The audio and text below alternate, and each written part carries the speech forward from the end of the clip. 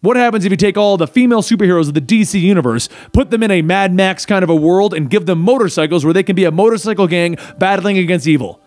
I just pitched the greatest story ever. Enjoy!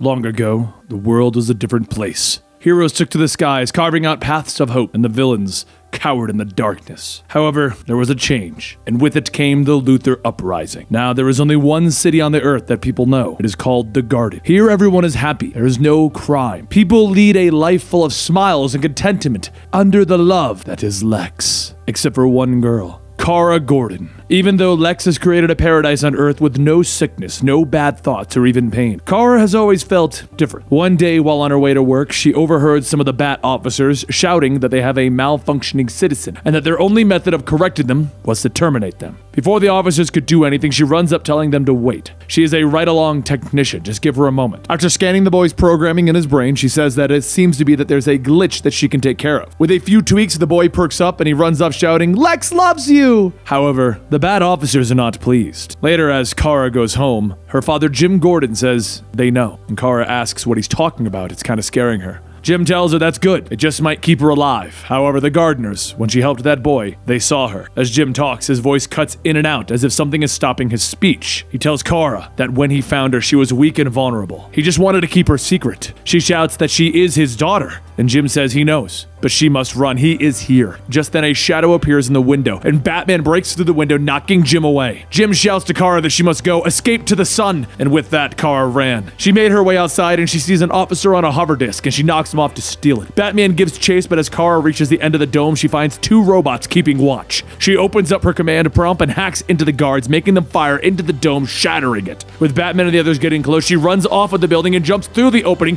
preparing to fall, but instead, she flies. However, not long after her flight, a missile is fired and it explodes, knocking her out of the sky. She crashes back to the ground and the Bat officers make their way out, but as the officers point their guns, there's a faint rumbling. And that's when she sees them, the Silver Banshee, Big Barda, Harley Quinn, and Catwoman. The four women ride up on their motorcycles and Kara sees something that she hasn't seen in a long time: hope.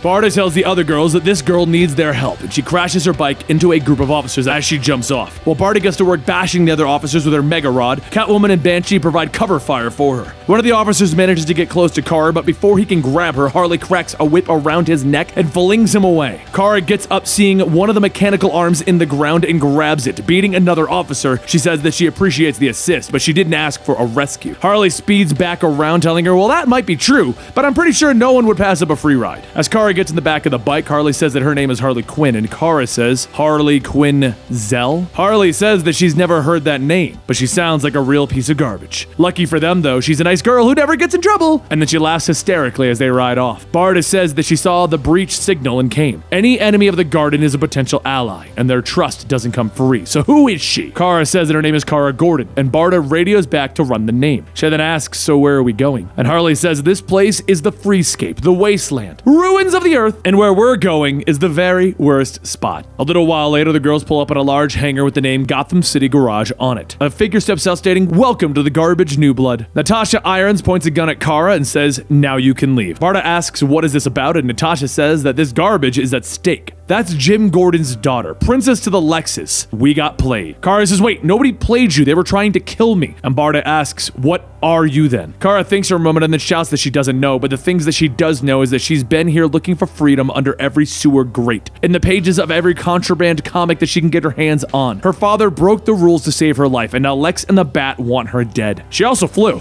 so if they want to leave her to die, that's fine, but if they kill her, then they will be the ones working for Lex. Barda whispers, stating that if she was telling the truth, she could be an ally, and Natasha whispers back, stating that she's lying. This could be the end of everything. After a few moments, Natasha throws her shotgun over her shoulder, stating, fine. If it's one thing that we respect at the garage, it's freedom. Tomorrow, you're on your own, but tonight, you're welcome. Everyone walks in and Natasha jumps onto the bar top to give a toast to Gotham, and everyone in the bar shouts back, to Gotham. While everyone in the bar drinks, Barda tells Kara that their fight here is just the beginning. There will be be a war to take down the walls of the garden to free the poor and the blind. But that war will be brought to her home, to her father, to those like him. Kara tells her that she doesn't know anything about her father. He didn't teach her to run, he taught her to fight. Barda places her hand on Kara's shoulder and then says that it's all well and good, but first she must decide what is she fighting for. As the moon lights up the bar, Kara sits back thinking about that question, and then she sees the S symbol. She's figured it out. She grabs a spray can, marking the same symbol onto the back of her jacket, and she says that she is fighting for hope. Meanwhile, back in the garden, Batman sits with Jim, telling him, "You malfunctioned in the aid of Kara's escape." Jim tells him no. For once in his miserable life, he functioned right. And Batman asks, "Does Barbara know?" And Jim quietly says no, she has no idea. He changed her too. Batman then says, "For what it's worth, I'm glad I only have to kill one Gordon tonight. Lex loves you." And with a quick snap, Batman throws Jim's body to the ground. Some time passes, and one day in the shop, Barda tells Natasha that she's not ready. Natasha says that she's not asking, and as Kara shouts that she knows, she's got to be smoother on the clutch, Barda says, "Like I said, not ready." Natasha explains that she's going to be staying at her bar. Then she's going to be pulling her weight. End of story. Barda finishes up her work and says that she isn't taking her out. She'll needlessly endanger the job. Kara jumps into the conversation stating, "Oh, there's a job? Where are we going?" Natasha pulls out a map of the land and says that there's a truck moving parts from the garden refinery. Scrap that we need to keep on riding. The truck will be east of Clay Valley and will pass through the dead zone where the Lexes will be out of contact. Kara shouts, "So it's a heist! We're doing a heist!" And Barda tells her that she better wipe that smile off of her face before the road does it for her. Later, as Kara, Barda, and Banshee ride out, Kara says that she has a question. When is she ever going to meet Wonder Woman? Banshee scoffs and says that Wonder Woman is a myth, and Kara sighs, saying, "Oh." Just then, Barda spots the Lex truck, and the girls all get ready and into position. However, as they get closer, they see their competition, the Red Hood Motorcycle Club. Kara speeds up to the truck and jumps on, and then pulls the driver out, telling him that she's really sorry about this. And while she gains control of the truck, Barda and Banshee ride headfirst into the Red Hood Motorcycle Club. While the two take out the riders, Barda sees that a few are already boarding the truck, and one is making his way to the cab. Before Kara has a chance to react, she is punched in the face, and through her struggle, she kicks the back of the window out. Barda spins back around, riding back towards the truck, and once she gets close enough, she leaps onto the back of it. As she lands, her Mega Rod changes into the form of a club, and Jason Todd himself points a gun at her, telling her, "Nice jump. But the Red Hoods don't share." Barda charges forward, but as Jason jumps back, he says, "You're pretty quick for a big girl. But I've got a suspicion that the one driving isn't." Jason fires into the cab, and Kara jumps out, and at the last moment, Barda grabs her. Another Red Hood rides up to the truck where Barda is hanging off of, and as he points his gun, Barda jumps up, kicking him. As the man falls off, Barda takes control of the bike and then hurries back to the truck. Banshee says they're heading east, and Barda says they're assuming that we won't follow. So Kara asks, "What's east?" And Barda tells her, "You're about to find out. So do exactly as I say, or I cannot guarantee your survival." Up ahead, Jason takes the truck and drives straight into Clay Valley. Barda explains that once long ago, there was a man who had lost everything that had come to this valley. He was a famous man, but the world had changed, and he had changed too. Tendrils began to form out of the clay around, and Barda said, "Welcome to the canyons of clay." Kara asks, "What? So this place is alive?" And Banshee tells her, "No, this place is death." Just then, the clay shoots into the sky, knocking the truck away, creating a wall behind it. Banshee takes out her shotgun and fires into the wall, creating an opening. But before she can ride through it, one of the tendrils lashes out, grabbing her. Kara shouts that they need to go back, and Barda holds out the Mega Rod as it begins to shine. The rod begins to transform into a motorcycle, and as Barda hops over to it, she turns back around for Banshee. Kara hurries up ahead to see the truck overturned, and Jason reaches out to get some of the spilled contents. He says, "Okay, Clayface, looks like I can't stop you from taking the toys, but I sure as hell am going to get to play with them first." Kara stops before Jason, asking, "What is that?" And he tells her the Gotham City garage fights are over parts. The Red Hood Motorcycle Club only fights for one thing: weapons. Jason hits the switch on the device, and then the words "solar detonation in 5" can be heard. Kara runs over, knocking Jason away, and she grabs the device as the countdown continues to go. Clayface looms over, ready to swallow Kara, and as the detonation reaches zero, a massive explosion goes off, blasting Clayface away. The light from the blast can be seen across the land, and seconds later, the smoke begins to settle. Jason gets up, asking Kara, "What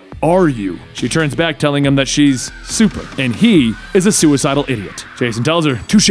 And Kara says that the rig now belongs to the CGC. Now get the hell out of here. Jason speeds off, and Kara goes back to the truck and begins to lift it up, waving to Barda and Banshee. As the girls ride back with their prize, Barda thinks that this one is stronger, perhaps strong enough to learn. And as the three pull along the truck, there is someone else watching. And there you have it, another digital series which comes out very similar to Injustice. Now, we will be bringing you a video on Gotham City Garage, provided you guys enjoyed this video, every 4 weeks like we do with Injustice. I hope you guys enjoyed. Subscribe to see the next Gotham City Garage. Over here, you'll find a DC Rebirth link, right around here, something recommended by YouTube, and I will see you next time right here at Comicstorian.